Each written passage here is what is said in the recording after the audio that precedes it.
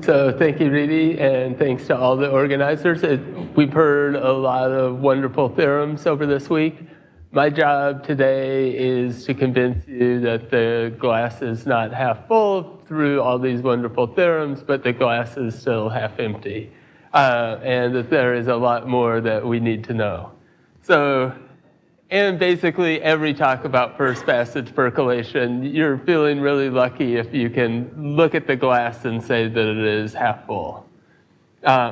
So anyway, we haven't heard much about first passage percolation. The only real mention we got was Daniel mentioned it slightly before he mentioned the Eden model, and which is closely related to first passage percolation. So what is the model? We have our state space. We take, we're going to take a graph. For this talk, it will always be Z2. And on each edge of Z2, we're going to assign a positive number, which is the time that it takes to get across that edge. And then I want to put a probability distribution on this space. What's the probability distribution? So the random variables omega sub e, or e in the edges of Z2 are IID with distribution with some distribution which we'll call mu. And what conditions do I want to put on mu? It doesn't really matter. The ones that I'm going to put are, so mu is continuous and has finite mean.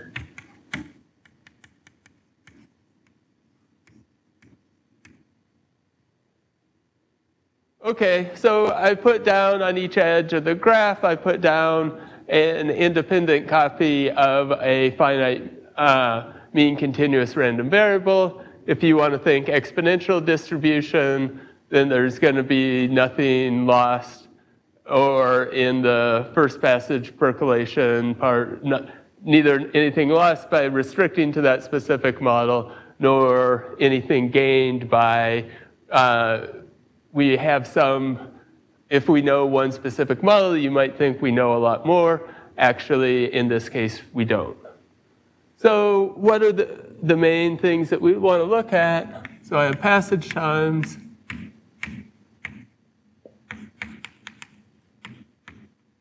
So I take 2 points, x and y and zd, and I take some path gamma that connects them. The time associated with gamma is the sum of all the edges of the edge weights, and then the passage times txy is the, so I look at all the possible paths, gamma from x to y. And I wrote down inf, but one of the things that we can prove is that the inf is actually achieved. So I'll let the geodesic from x to y is the path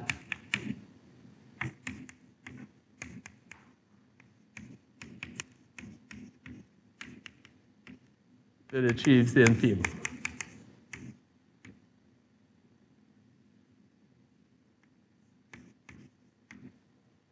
And almost surely there is such a path. Under very general circumstances, almost surely that there is such a path. Okay, so now what are the main questions that we have?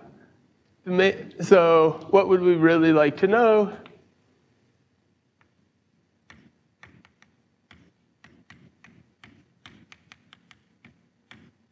Well,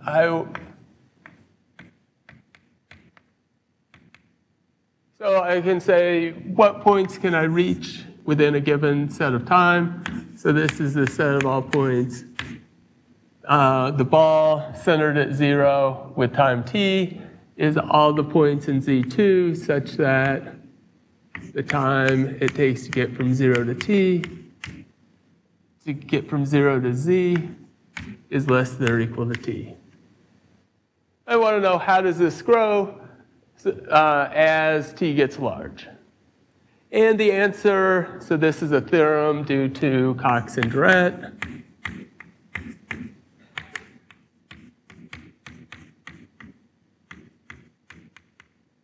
Back from the 70s or 80s.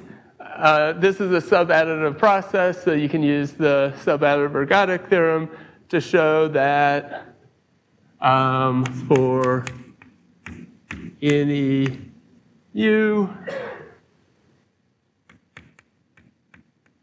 there exists some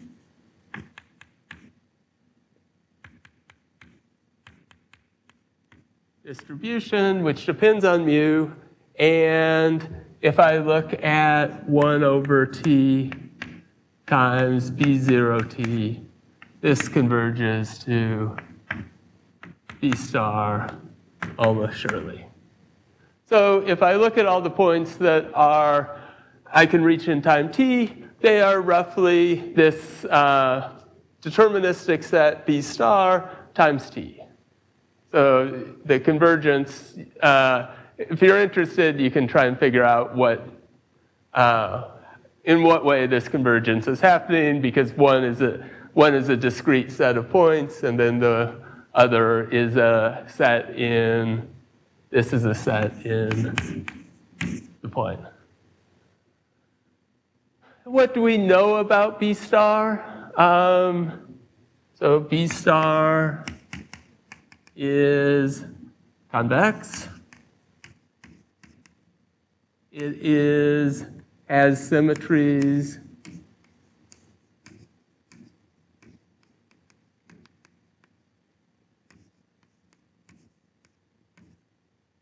all the symmetries of Z2, and it's non-empty, and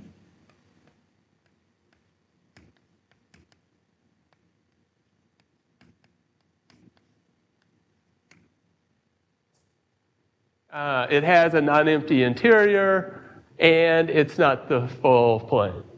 But other than that, we really don't know very much. In particular, suppose mu is the exponential distribution.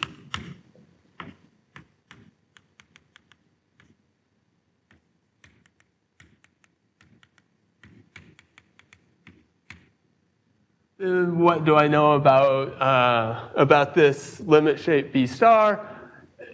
I could ask, is B star the L1 ball? So is it proportional to this? L2 ball?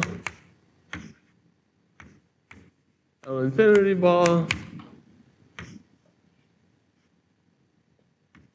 I can neither say any of those are true, nor rule any of these out, nor rule out any other possibility. So after scaling it, I can't rule out any possibility of a convex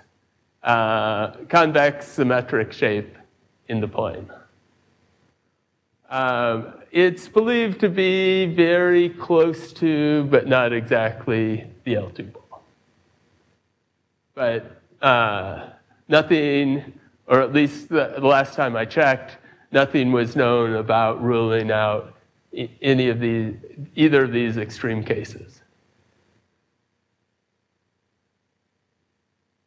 So, and it turns out that this question here, our lack of knowledge about what the limit shape looks like, what B star looks like, is very closely tied with the lack of knowledge that we have about other sorts of questions.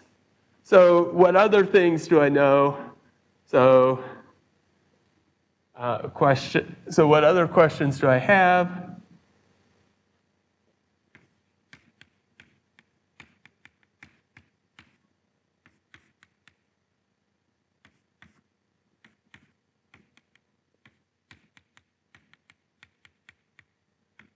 So one thing that would be really nice to know is, so I said that this shape is convex. It could be that it has flat edges like this. There are models, there are distributions mu where I can get a flat edge in my boundary shape. That's also a theorem of Duret and I think it might be Cox and Duret as well. But if you can compare with oriented percolation, and you can write down the distribution mu so you get flat pieces. But if I have a continuous distribution, there's no continuous distribution known where B star is strictly convex. Is the boundary differentiable?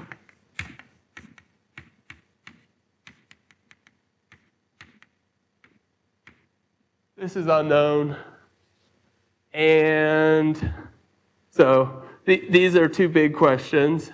Then a third question, which are related. So exponents. So it's widely believed that there are that the variance of the passage time from 0, 0 to n0 should grow like into the 2 chi plus some term that's little o of 1.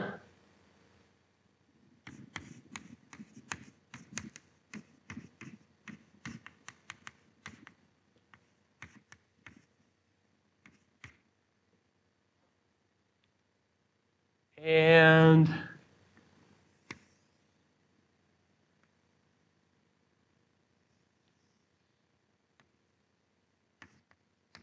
the second one is the wandering exponent here.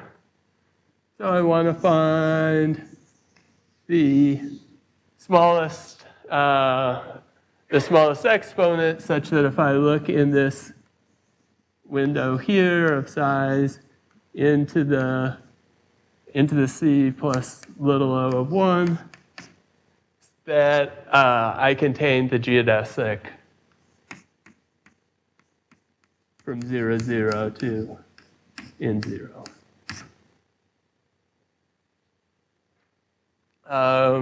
And trying to know even the existence of these exponents, and then also to determine them is a major question. And then finally, the last major question is about bi-infinite geodesics. So this is a question that goes back to Furstenberg.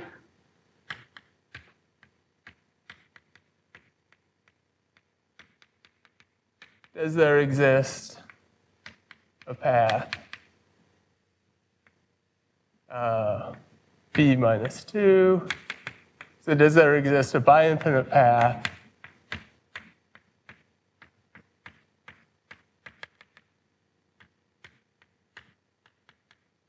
such that for any integer m less than n, the geodesic from Bm to Bn is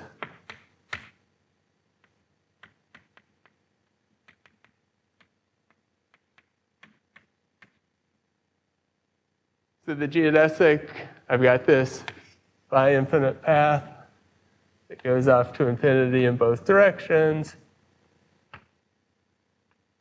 And for any 2 points on the path, the geodesic between them is just restricted to the path. And so why is this an interesting question? Well, if you look at an Ising model with random exchange coefficients, so edges are not, all edges are not equally important, but you have independent exchange coefficients. This is equivalent to there being the existence of non-trivial ground states in that model. So, and this is a interesting open question in physics. And if I look in first passage percolation, this is just a restatement of that problem. So this is one of the most important problems in first passage percolation. And what I would like to do is I'd like to kind of talk about this problem and say how one might, so the conjecture is no.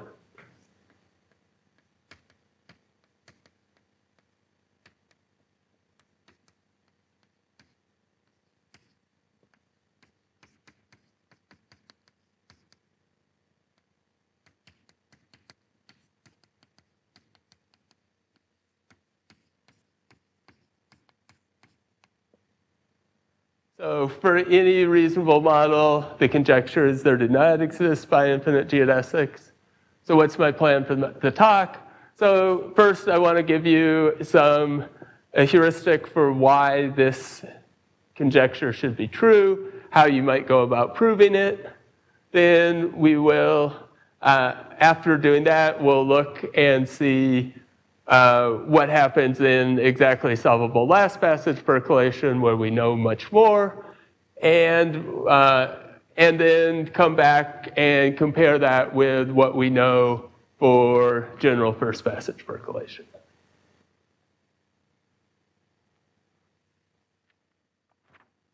Okay, so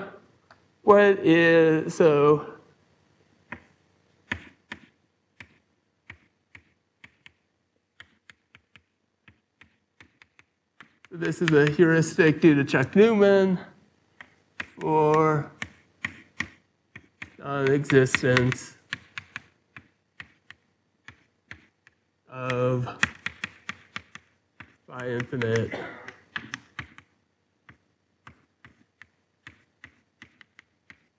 geodesics. So I take two circles here. I take some large value n, and I take two circles. So the first one has radius n. The second one has radius 2n. And now, so the first thing I want to note is, say I've got a point V in this circle here. Suppose it's on a bi-infinite geodesic. Well, I can follow out this bi-infinite geodesic, and it must intersect the boundary here and here in two different points, x and y. So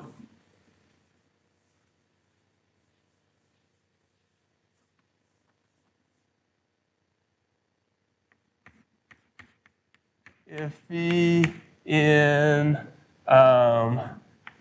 inside Sn is in a bi-infinite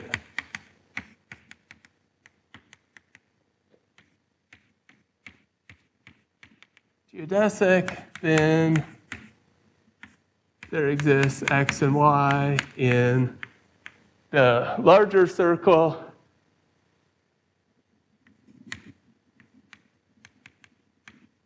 such that V is in the geodesic from x to y. So that's the first, and this is just that the bi-infinite geodesic through V, if it goes through the middle of this big circle, then it must intersect the boundary at any time. I could have chosen V to be any point in the larger circle as well, and the same statement would hold. So this is the first fact that we want to use. The second thing is we want to put an equivalence relation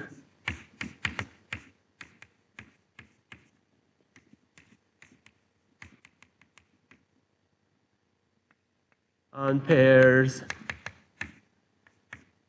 xy and x prime y prime, where all of these are in S2n.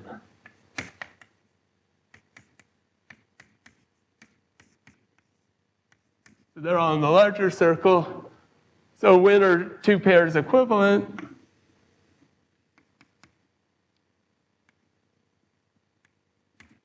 They're equivalent if the geodesic from x to y and the geodesic from y to from x prime to y prime agree within the smaller circle. So these two pairs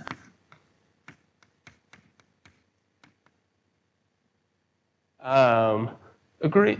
These two pairs are equivalent if the geodesic from x to y and the geodesic from x prime to y prime agree inside Sn. So if I take another point here, and I look at this, and then I could see that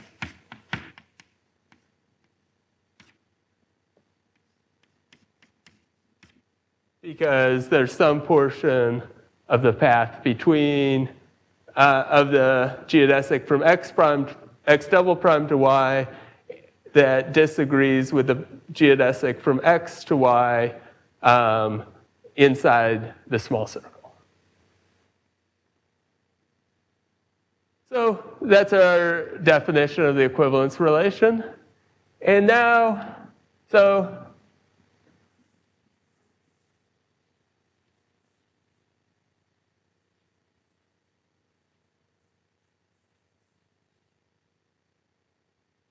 what is the hope? The hope is, so far, everything is easy to, well, the first statement is easy to prove. The second is just a definition. The third statement is going to be easy to prove. There exists some constant C such that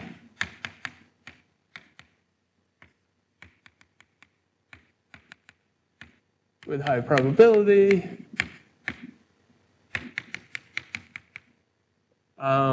all equivalence classes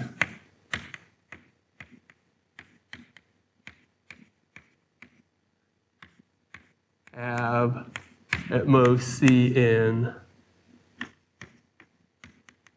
vertices in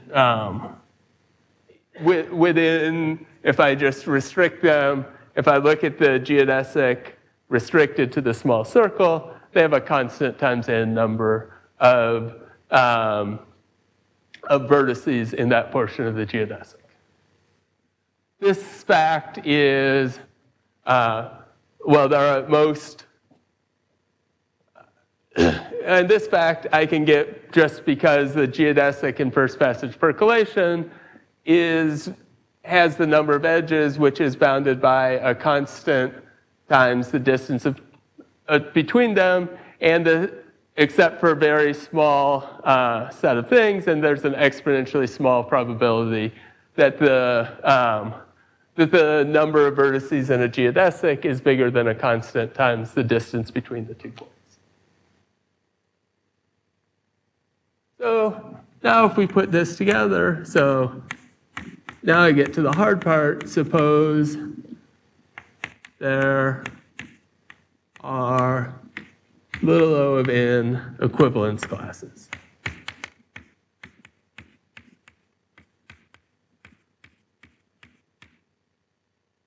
So if there are, then what do I know? Then there are little o of n squared vertices on vertices inside the little circle, which are on a geodesic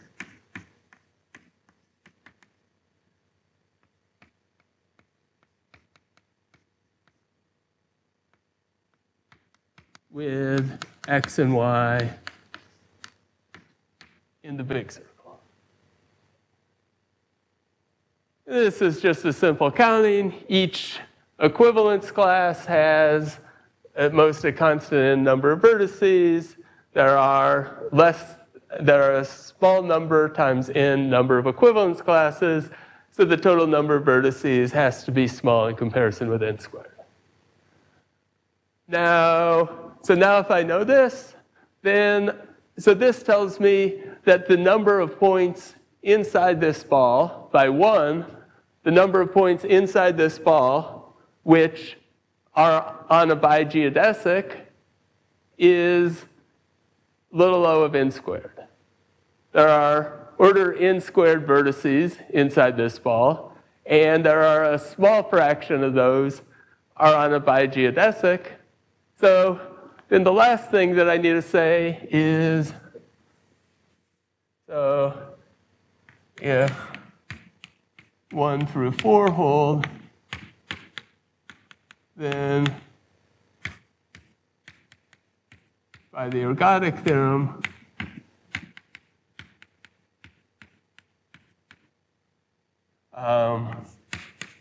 the probability that 0 is in a bigeodesic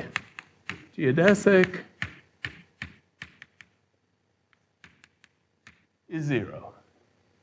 Because the probability 0 is in a bigeodesic, it's a shift invariant process, so this is the probability that any b is in a bi-infinite geodesic. So by the ergodic theorem, in any shape, in any nice shape that has n squared vertices, there ought to be, if there were a positive probability, there ought to be some positive constant times the, which is the probability that b is in a bi-infinite geodesic, times n squared number of points here, which were in a bi-infinite geodesic.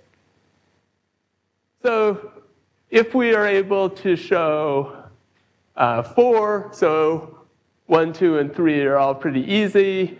The last conclusion is just the ergodic theorem. So if we're able to show that there's a small number of equivalence classes here, then we're able to show that there are no bi-infinite geodesics. So this is one reason for the belief in this conjecture. And so if I want to understand bi-infinite geodesics, what I really need to understand is the coalescence of finite geodesics. Now, this might look familiar to you if you were around for Alan's talk yesterday. So, because this is exactly the sort of question that he was starting off with in his talk yesterday, except he was working in last passage percolation. So let's go back and remember what kind of one of the key lemmas that he started out with.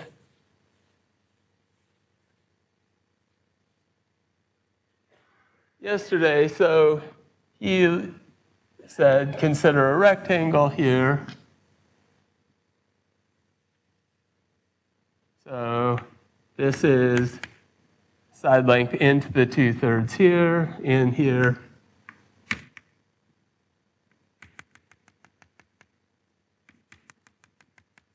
And then this is the middle third here.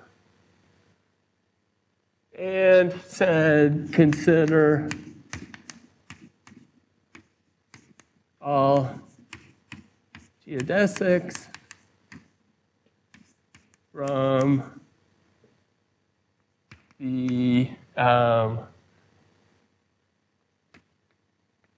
lower left side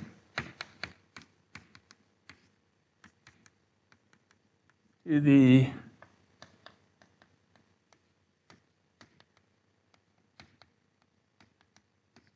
upper right side. So I take a point here, I get a geodesic here. Take another point here, I get a geodesic that looks like this. And we are in the case of exponential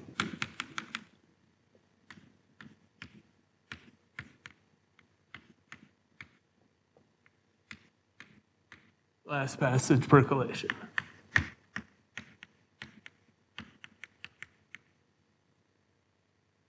And then we put an equivalence relation on any two of these finite geodesics. So we've got, what, into the 4/3 geodesics, finite geodesics, and we put an equivalence relation on these into the 4/3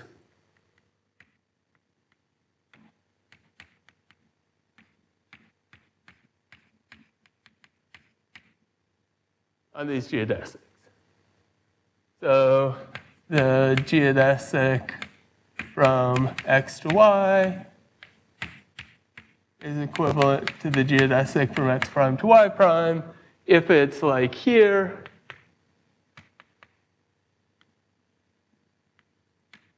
where if they agree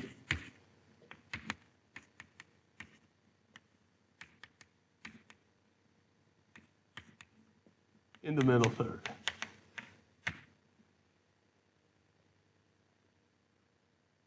So, and then what was so this was exactly the picture that he was talking about. And then what was the lemma that he had? So he said, let n be the number of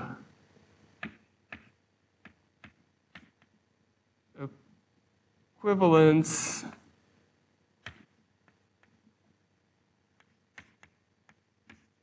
classes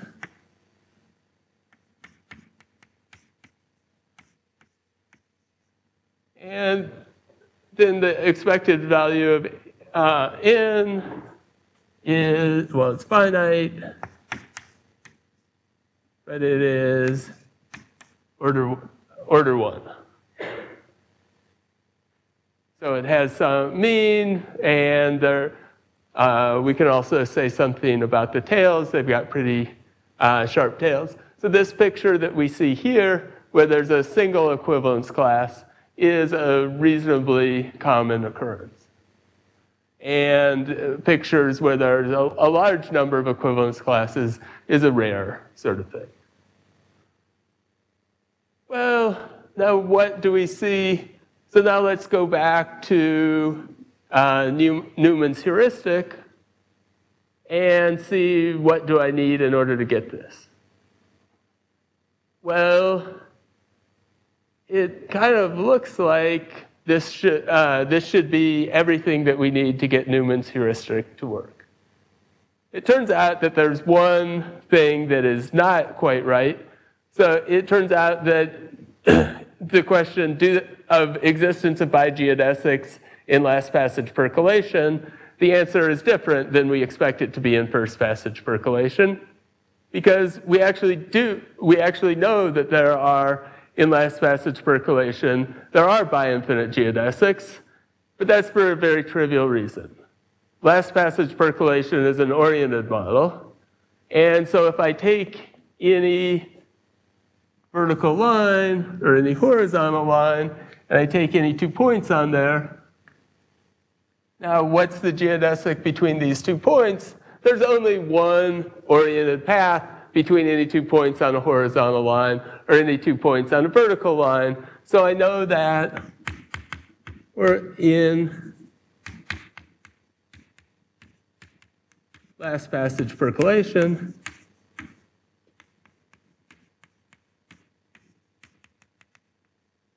In last passage percolation, horizontal lines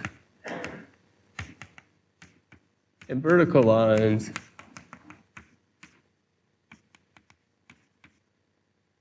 are always by infinite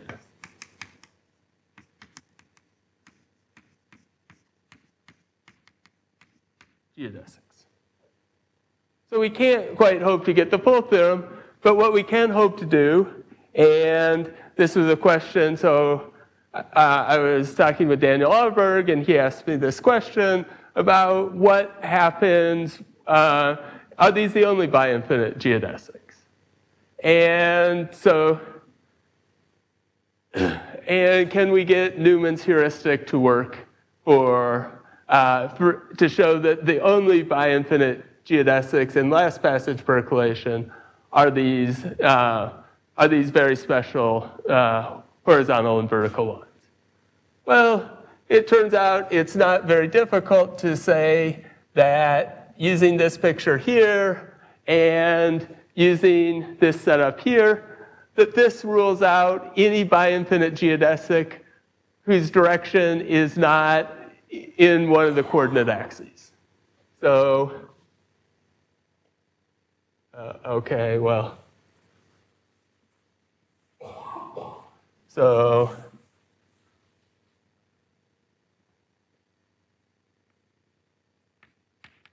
using this lemma that I just erased,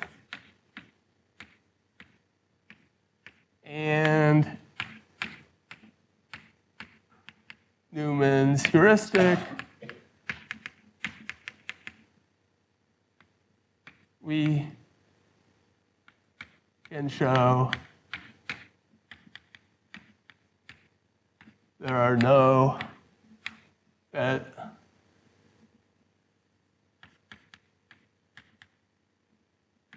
all by infinite geodesics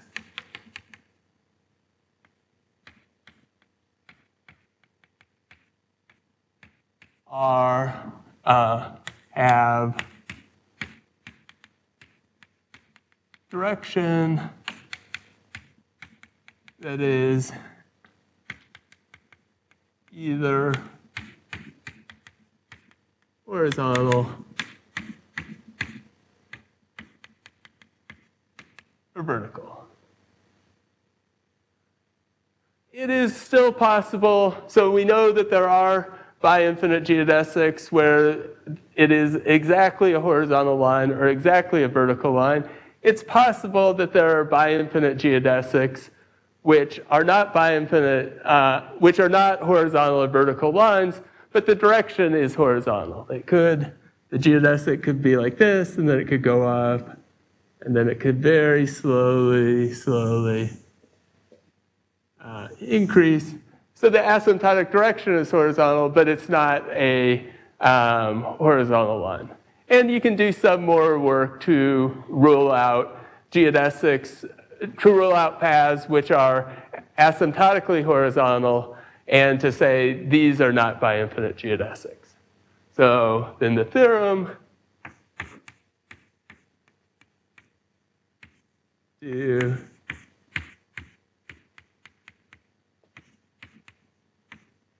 is that we can rule those out. So in exponential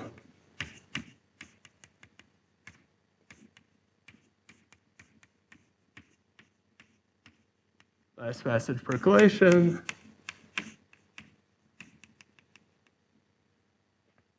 the only bi-infinite geodesics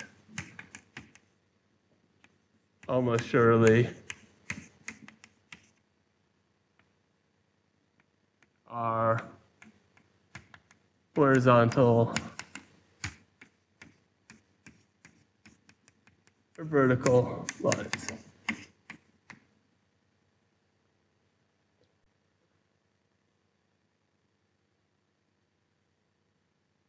So we get a really nice answer to this question in exponential last passage percolation, but if we look at other models of last passage percolation, if I take any other distribution on edge weights, and you ask the same question, what's my answer? The answer is I have no idea whether this same theorem, well, I assume that the same theorem holds for every other model of last passage percolation, but I can't prove it for any other model. And how about for first passage percolation? So what's the state of the art in first passage percolation? Well, we are still a long way off. So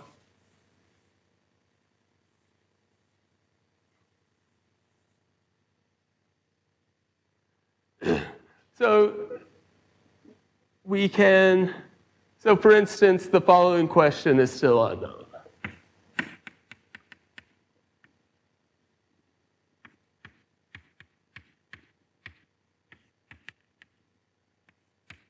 For any model of first passage percolation.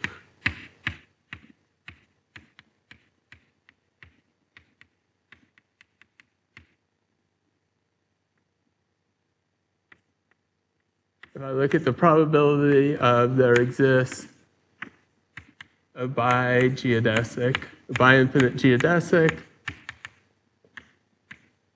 which is asymptotically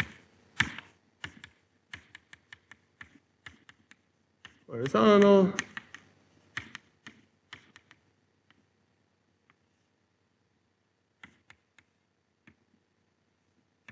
so the full conjecture is that there are no bi-infinite geodesics. A much weaker conjecture is I can pick a direction, say the horizontal direction, and ask, is there a bi-infinite geodesic that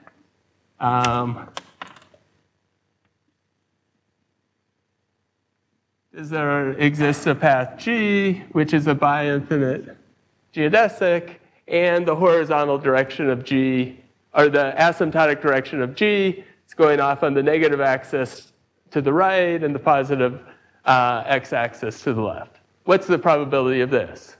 Well, if you believe the full conjecture, then certainly this should be true, but we are not able to prove this here. So questions like this, horizontal or any other specified direction, it's unknown whether there exists a bi-infinite geodesic with that given direction. And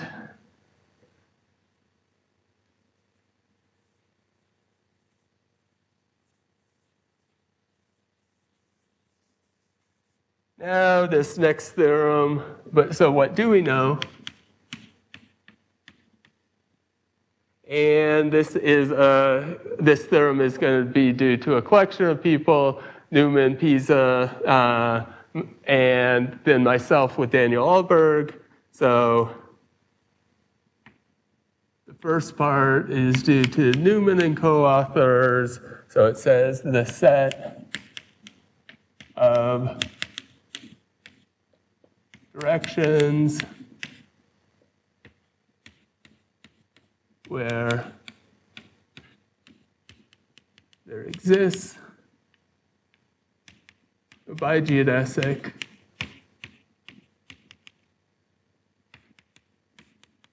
in that direction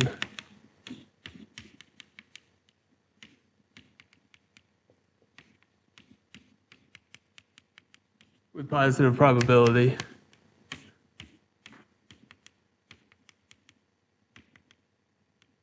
Is countable. So here I wanted to say, is this, I fixed a direction, the horizontal direction, and said is there a bi-infinite geodesic in that direction? And I wondered whether that was a probability 0 event or a positive probability event. And what this theorem is saying, well, in most directions, it's going to be a probability 0 event. But I don't know which particular direction. So in all but a countable number of directions, it's a probability 0 event. But I don't really know anything about the set of directions where it is countable, where it is a positive probability. We assume that this set it's countable because it's the empty set, but we can't prove that. What can we prove is this set is, so this is the part that Daniel and I did, this set is a subset of the directions where the boundary, the perimeter of the limit shape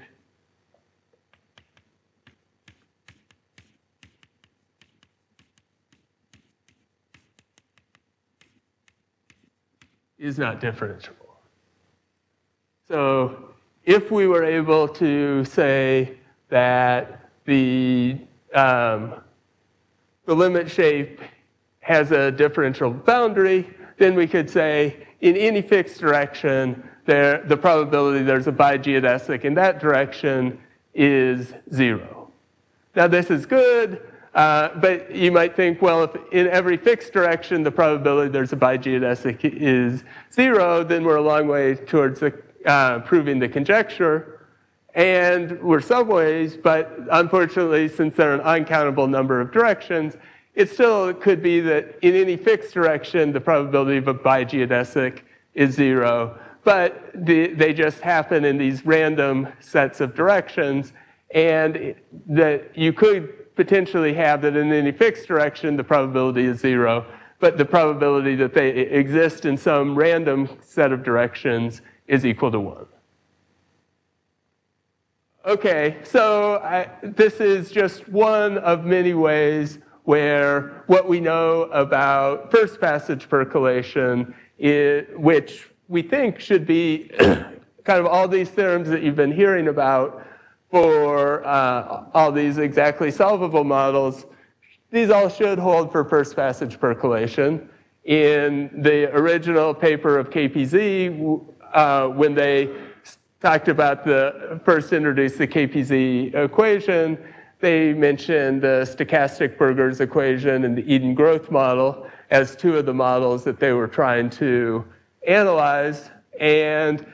But these models, really the distance between what we know and what we conjecture to be true is a really, really vast distance. And I would encourage people to try and help out in the general case of there are a lot of interesting open questions. They're generally quite hard questions about bridging the distance between what's known in these non-exactly solvable but conjectured to be in the KPZ universality class and the beautiful theorems that we're getting for these exactly solvable models that we've heard about all week. So I'll stop here. And so are there any questions? Any other questions? Let's thank Chris again.